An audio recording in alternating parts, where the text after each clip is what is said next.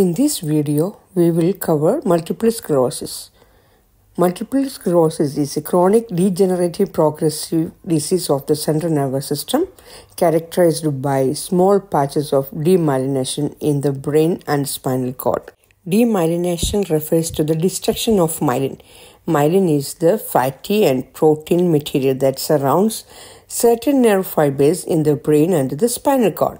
Demyelination or destruction of myelin results in impaired transmission of nerve impulses. MS is an autoimmune disease that affects the myelin sheath of the CNS, which means the immune system is actually attacking the myelin sheath found on the nerve. It affects the nerve cells in the brain and spinal cord, and this leads to many sensory and motor type problems. Now we will see the pathophysiology. The cause of multiple sclerosis is not known, but a defective immune response probably plays a major role. In neuron, dendrites receive the signal needed to create some type of action. This signal goes to soma, which means body, and this structure helps pass on the signal it just received from the dendrite to the rest of the neuron. Then the signal goes down and passes where the soma of the neuron and axon connects at the axon hillock. Then the signal goes down to the long area known as the axon. For the axon to be able to deliver this signal properly to either another neuron, muscle or gland, it must be nicely insulated and protected by the myelin sheath, which is made up of oligodendrocytes. These cells consist of fats and proteins. In multiple sclerosis, sensitized T cells inhabit the CNS and facilitate the infiltration of other agents that damage the immune system. The immune system attack leads to inflammation that destroys myelin and oligodendroglial cells that produce myelin in the CNS. Plaques of sclerotic tissue appear on demyelinated axons, further interrupting the transmission of impulses. Normally, sensitized T and B lymphocytes cross the blood-brain barrier. Their function is to check the CNS for antigens and then leave. In multiple sclerosis, sensitized T cells remain in the CNS and promote the infiltration of other agents that can damage the immune system. The immune system attack leads to inflammation that destroys the myelin, which insulates the axon and speeds the conduction of impulses along the axon, and the oligodendroglial cells that produce myelin in the CNS. Demyelination interrupts the flow of nerve impulses and results in a variety of manifestations depending on the nerve affected. Plaques appear on demyelinated axons, further interrupting the transmission of impulses. Demyelinated axons are scattered irregularly throughout the CNS. The axons themselves begin to degenerate, resulting in permanent and irreversible damage. After the signal leaves the axon in a healthy neuron, it goes to the axon terminal where it synapses with another neuron, muscle or glands to cause an action. In multiple sclerosis, the signal is not being transmitted properly to the area that the nerve supplies because the myelin sheath has experienced demyelination. Because of this reason, we can expect to finding sensory type problems such as touch and vision. The patient may have a coordination, emotional, cognitive, and bowel bladder issues. Next is causes of multiple sclerosis. First is benign course, in which symptoms are so mild that patients do not seek health care or treatment. Next is relapsing remitting course. A relapsing remitting disorder means the symptoms are at times worse and other times are improved or gone. Approximately 85% of patients with multiple sclerosis have a relapsing remitting course. 50% of these patients progress to a secondary progressive course in which disease progression occurs with or without relapses. With each relapse, recovery is usually complete. However, residual deficits may occur and accumulate over time, contributing to functional decline. Primary progressive multiple sclerosis is characterized by disease showing progression of disability from onset, With PPMS, neurologic functions get steadily worse in the beginning. There are no symptoms flare-ups, also called relapses or attacks, and there is no recovery, that is remission. How fast the disease progresses may vary. Flare-ups are episodes of increased disease activity in which the body is fighting itself. In primary progressive course, disabling symptoms steadily increase. It may result in quadriparesis, cognitive dysfunction, visual loss, and brainstem syndromes. Secondary progressive multiple sclerosis begins with an initial RR course followed by progression of variable rate, which may also include occasional relapses and minor remissions. Over time, most patients with the RR course of multiple sclerosis progress to a secondary progressive course in which disease progression occurs with or without relapses. Next is progressive relapsing course. Progressive relapsing course shows progression from onset but with clear acute relapses with or without recovery. This course is least common. Only about 5% of this disease is seen. It is characterized by relapses with a continuous disabling progression between exacerbations. Approximately 15% of patients have a primary progressive course in which disabling symptoms steadily increase, resulting in quadriparesis, cognitive dysfunction, visual loss, and brainstem syndromes. The least common presentation is the progressive relapsing course. It is characterized by relapses with the continuous disabling progression between exacerbations. Next is signs and symptoms. Symptoms of multiple sclerosis are often unpredictable, varying from person to person and from time to time in the same person. Lesions can occur anywhere within the white matter of the CNS. Signs and symptoms are varied and reflect the location of the lesion or plague or combination of lesions. Primary symptoms such as fatigue, depression, weakness, numbness, difficulty in coordination, loss of balance, and pain can be seen in some patients. Emotionally and cognitive symptoms such as drained, the patient may feel very weak, fatigued, depressed, trouble articulating speech, issues swallowing, mood swings. Patient may have trouble thinking, emotional lability, that is uncontrollable, unpredictable mood, and euphoria, extreme happiness. Sensation issues are involuntary tremors, spasms, that is painful and strong, clumsiness, that is lack of skill that can lead to unintentional injury, numbness or tingling, face and extremities, numbness and tingling can be seen, electric shock sensation that travels down the body when moving head or neck in various positions called Lermit's sign. Patient may be dizzy, the muscles will be hard to move, the patient may have stiffness that affects coordination. The patient may be unable to be aware of body position when eyes are closed. By knowing this, we have to do the rhombic sign. That is, patient puts feet together and closes eye. This causes them to sway. Some patients will have paresthesias, impaired deep sensation, impaired vibratory and position sense. Motor dysfunction. The patient will have weakness, tremor in coordination, spastic weakness of the extremities and loss of abdominal reflexes. Patient will have ataxia and tremor. Visual disturbances such as nystagmus, that is issues with controlling eye movement. The patient may have optic neuritis, early signs and symptoms, and seeing dark spots in vision, painful when moving eye. The patient may have a blurring of vision. Vision is grey, dull colors. The patient will have diplopia, double vision, patchy blindness, that is scotoma, and sometimes some patient may be totally blind. The patient will have impaired speech, that is slurring, scanning, that is dysarthria. Patient will have elimination issues, urinary dysfunction such as hesitancy, frequency, urgency, retention, incontinence. Some patient will have upper UTI. Urinary dysfunction affects about 90% of patients with multiple sclerosis and may exacerbate relapse of multiple sclerosis. patient can't hold urine, overactive bladder, that is incontinence, that leads to nocturia. Problems urinating hesitancy leads to retaining urine at risk for UTIs and renal stones. Some patients will have bowel problems such as constipation, diarrhea, or incontinence. Symptoms can get worse due to heat.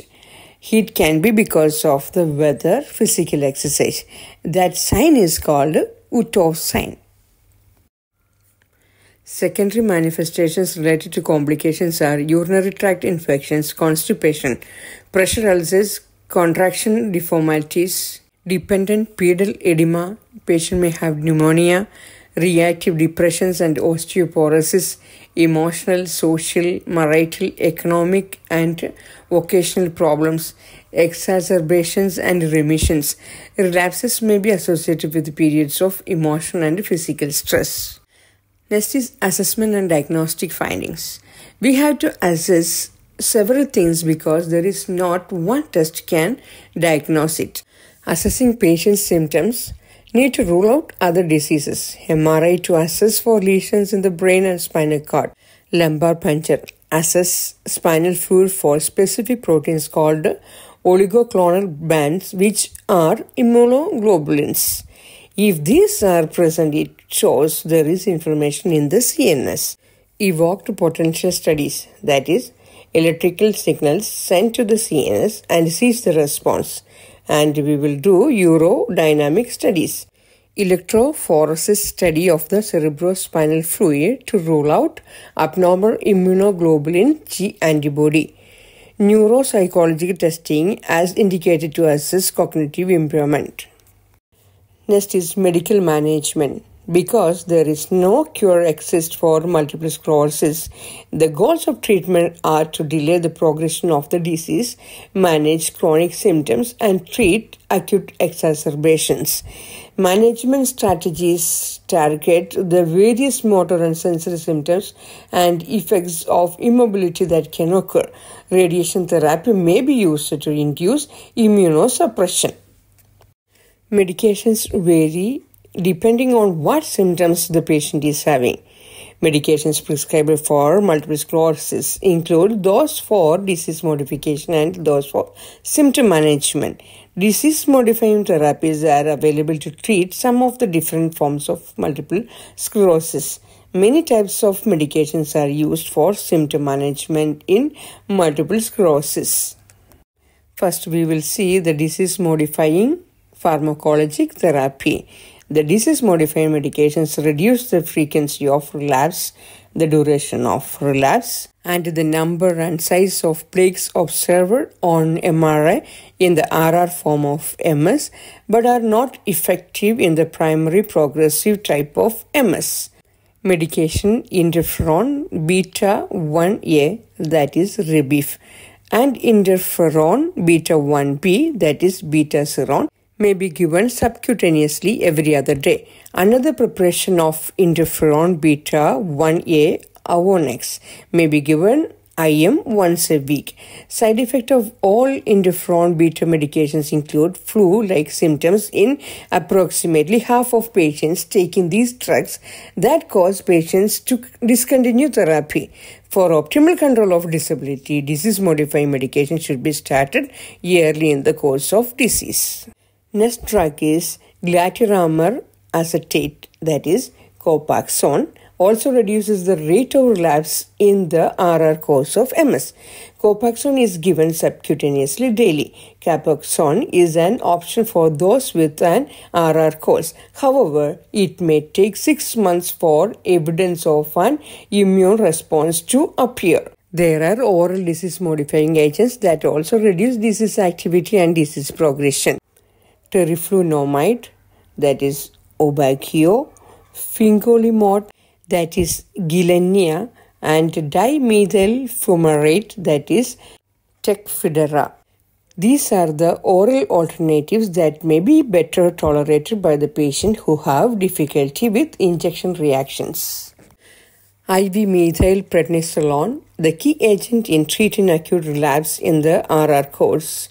shortens the duration of relapse, but has not been found to have long-term benefit. It exerts anti-inflammatory effects by acting on T cells and cytokines. The medication is given as 1 gram IV daily for 3 to 5 days, followed by an oral taper of prednisolone. Side effects include mood swings, weight gain, and electrolyte imbalances. The medication mitoxantrone novantrone is given via IV infusion every 3 months. Mitoxantrone can reduce the frequency of clinical relapses in patients with secondary progressive or worsening RRMS. Patients must be very closely monitored for side effects, that is cardiac toxicity, and there is a maximum lifetime dose that can be given to the patient. Next is symptom management pharmacologic therapy. Medications are also prescribed for management of specific symptoms. First medicine is baclofen. It is a gamma-aminobutyric acid agonist. It is the medication of choice for treating spasticity. It can be given orally or by intrathecal injection for severe spasticity. Benzodiazepines such as diazepam or Valium, tizanidine or Sanaflex, and dantrolene or Dantrium may also be used to treat spasticity. Baclofen, that is a skeletal muscle relaxants that act centrally, also be given to the patient. Patients with disabling spasm and contractions may require nerve blocks or surgical interventions. Fatigues that interferes with activity of daily living is treated with amantadine, that is Simetral. It is an antiviral and anti-Parkinson's drug, but that has CNS effects. This helps improve fatigue in MS patients. Another drug, modafinil, a CNS stimulant, also be given to the patient. Ataxia is a chronic problem most resistant to treatment. Medications used to treat ataxia include beta-adrenergic blockers, that is propranolol or Introl, and anticonvulsant agent gabapentin, that is Neurontin, and benzodiazepines, that is clonazepam or clonopin. Tremors are treated by propranolol, that is a beta blocker, isoniazid, antibiotic used to treat infection, especially TB, helps with certain tremors in multiple sclerosis.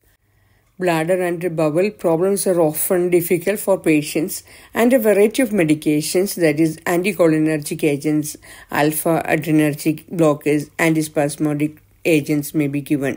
For bladder issues, oxybutylin is given. It is an anticholinergic that helps with an overactive bladder. It relaxes bladder to prevent contractions. Bethanacol is a cholinergic that helps with completely emptying the bladder by helping bladder contract fully. Urinary tract infection may be superimposed on the underlying neurologic dysfunction. Ascorbic acid, that is vitamin C, may be prescribed to acidify the urine, making bacterial growth less likely. Antibiotic agents are prescribed when appropriate. Now let us see the nursing interventions. Safety is very important for the patient because of the vision problem, coordination problem, decreased perception with pain. We have to prevent symptoms from getting worse. Watch the heat. Keep room cool always. Avoid heating blankets, pads, etc. because of decreased perception with pain. Avoid getting infection, stressful events, and getting too tired, overexertion. Place out activities that take time to have many rest periods. It is very important to maintain regular exercise as tolerated, not too much because it can exacerbate symptoms. Swimming, water aerobics keep energy and mood level up.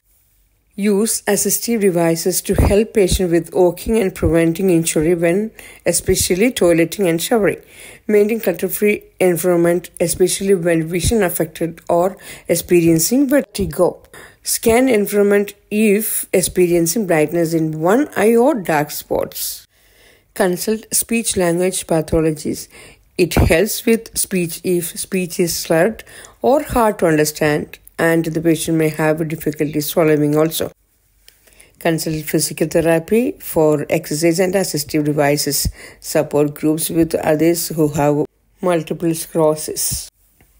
Make accessibility to bathroom easy due to overactive bladder. We have to teach the patient to do self-cath if the patient is having retaining urine.